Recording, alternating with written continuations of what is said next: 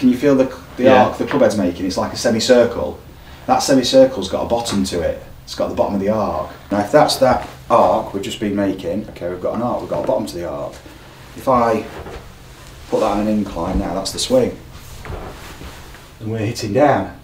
Now notice where the club would be travelling. It's always travelling away when it's going towards the bottom of the arc, and then when it hits the bottom of the arc it comes back again. Around, yeah. So if you're slicing it, the chances are you're doing this. Either the low point of the swing is too far back, or you're doing this as well. Yeah. And you might be doing both. If we've developed a feel for this swing, and we just make the low point, we just move it forward, look where the arc is now, you're hitting out every time.